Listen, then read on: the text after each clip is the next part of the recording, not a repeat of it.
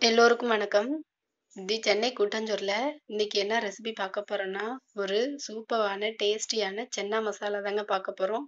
அதுக்கு ஒயிட் கொண்டைக்கடலை அதாவது வெள்ளை சுண்டல்னு சொல்லுவாங்க. இத வந்துட்டு நான் மொத நாள் நைட்டே ஊற வச்சுடுறேன்.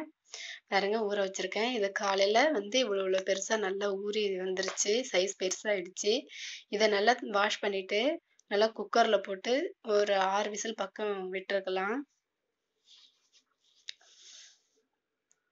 இது வந்து அவ்ளோ சூப்பரா இருக்குங்க. சப்பாத்திக்கும் நல்லாருக்கும். தயிர் சாதம், சாம்பார் சாதம் இந்த மாரி தொட்டுக்கலாம். ரொம்ப கிரேவியா செஞ்சீங்கன்னா, சப்பாத்திக்கு இதில சாப்பிடலாம். கொஞ்சம் ட்ரையா செஞ்சீங்கன்னா, சாப்பாட்டுக்கெல்லாம் சாப்பிடலாம் நல்லாருக்கும். இப்ப வாஷ் பண்ண ஊறுன சுண்டல எடுத்து நம்ம குக்கர்ல போட்டு, அ பாதி அளவு தண்ணி வச்சு, நம்ம வந்துட்டு உப்பு ஒரு 4 கல் போட்டுக்கிறோம். ஒரு 1/4 டீஸ்பூன் மட்டும் போட்டுக்கங்க. நம்ம மசாலால சேர்த்துப்போம். இப்ப விசில் வந்துட்டுருக்கு. அது நல்லா ஒரு 4, 5 விசில் பக்கம் நல்லா வரட்டும். நான் 6 விசில் விட்டு எடுத்துக்கிறேன்.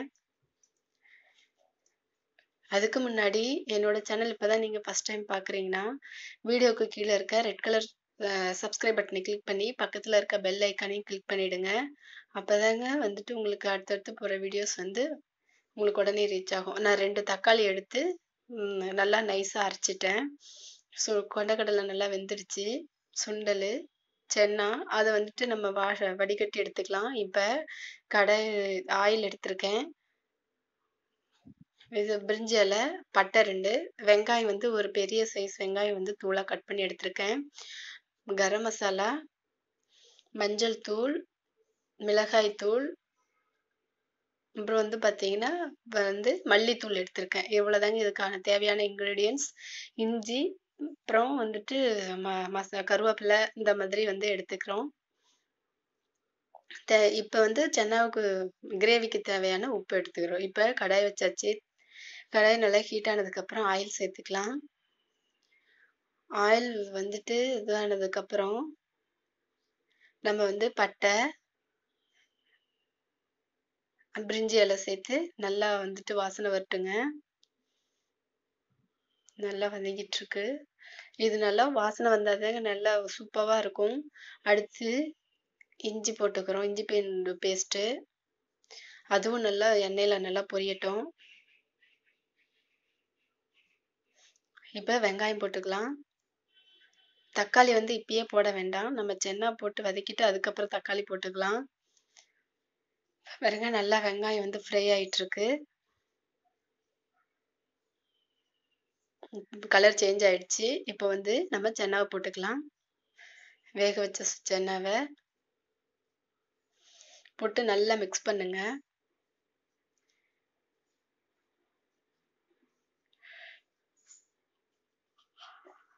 நல்லா மிக்ஸ் பண்ணதுக்கு அப்புறம், நம்ம வந்து தக்காளி இது வந்து அரைச்சு வச்சிருக்க விழுத சேர்த்துக்கலாம். இது வந்து நீங்க தக்காளி வந்து அரைச்சு சேர்க்கும்போது, நல்லா கொஞ்சம் திக்னஸ் கிடைக்கும். அதேபோல வந்து பார்த்தீங்கன்னா, சாப்பாட்டுக்கும் சப்பாத்திக்கெல்லாம் தொட்டுக்கும்போது உங்களுக்கு வந்து டேஸ்ட்டா இருக்குங்க.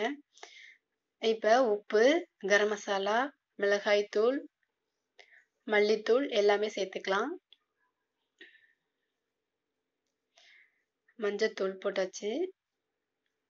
இப்ப எல்லாத்தையும் நல்லா மிக்ஸ் பண்ணிட்டு, தேவையான அளவு தண்ணி ஊத்தி வேக வச்சீங்கன்னா,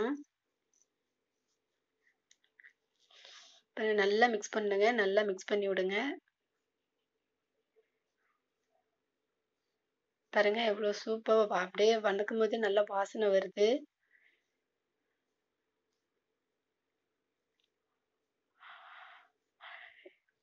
இப்ப வந்து உங்களுக்கு வந்துட்டு தண்ணி ஊத்திக்கலாம்.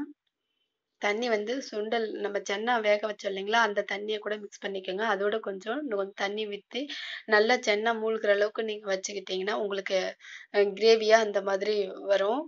இன்னும் உங்களுக்கு இல்ல திக்கா இருக்கணும் அப்படின்னா, நீங்க நல்லா ம் ஹை லோ ஃப்ளேம்ல வச்சு நல்லா வந்து தண்ணி இல்லாம எடுத்துக்கோங்க. இவ்வளோதாங்க சூப்பரான சுவையான சென்னா மசாலா ரெடி ஆயிடுச்சு. நீங்களும் செஞ்சு சாப்பிடுங்க. Thank you.